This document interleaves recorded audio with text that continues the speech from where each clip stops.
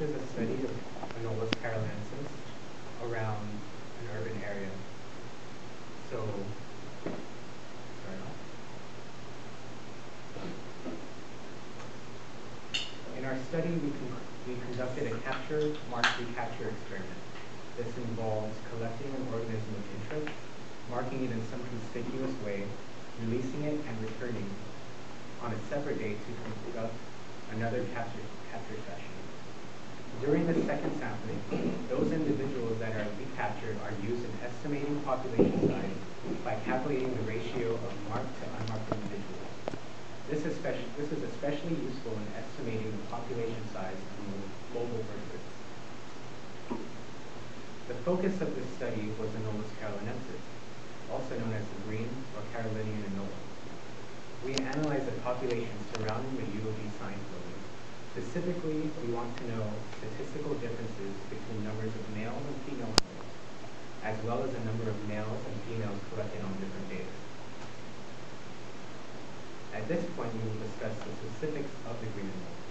They are diurnal, which means that they are active during the day, and they spend most of this time on trees. In urban areas, however, where there are much fewer trees, they are often found sunbathing on walls or fences. Additionally, males in captivity are known to have harems of females and kill any smaller weaker males. This last bit of information will be examined later again. Illustrated here is a satellite image of our study site. The study area centered is where we focus our collections. This area maybe familiarizes the area to the side of the building, which is closed off by retaining walls. Because anole lizards, like most reptilians, are ectothermic, we kept a consistent collecting time, which started at noon, which we believe is the time the anoles were most active. The blue paint we used was nail polish, which was applied at the base of the tail. We used a non-flashy color to reduce the risk of predation from other organisms.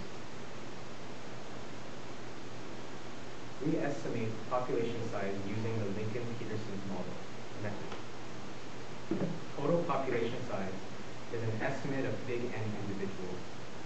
M individuals is taken, and later a second sample of small n is taken, which contains R recaptured animals. Population size n is calculated from the equation number 1. This model overestimates the population, so equation 2 reduces the bias.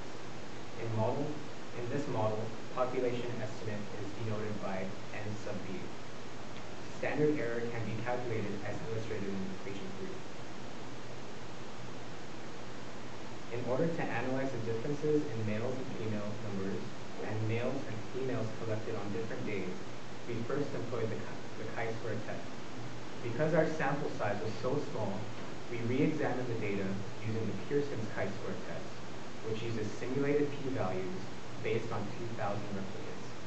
This was done using R. Then, to analyze the day-to-day differences between males and females, we employed the science test. Rather than analyzing actual differences between means, this only measures the direction of the difference of medians. Here we can see our calculated values of n appear to be higher than our calculated n sub b. Therefore, it may be that n sub b is a more accurate estimate of the population. In addition, all calculated chi-square values show that there are no significant differences in our data. Specifically, there are no differences in numbers of males and females, and those collected on different days.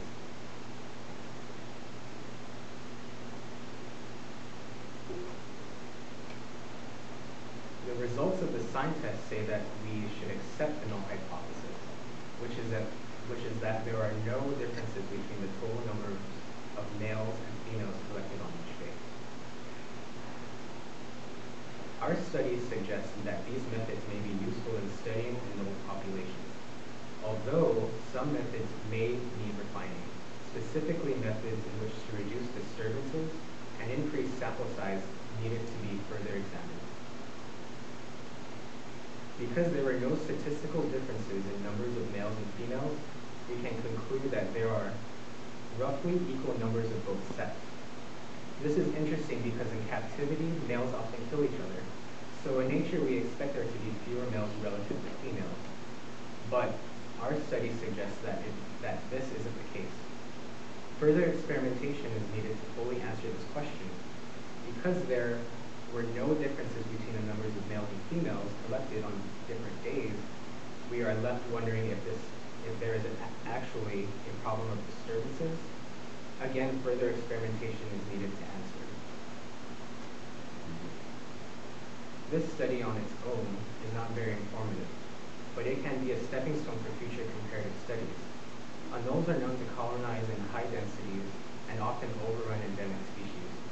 Therefore, comparing our population size to the endemic species, such as Slevenskink, could yield more informative data. Additionally, comparing our population estimate to future populations can test if green anoles are increasing in numbers in the study area.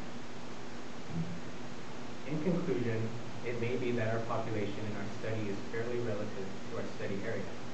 Some ways in which we can improve the study may be to improve sampling techniques in order to further improve collection accuracy.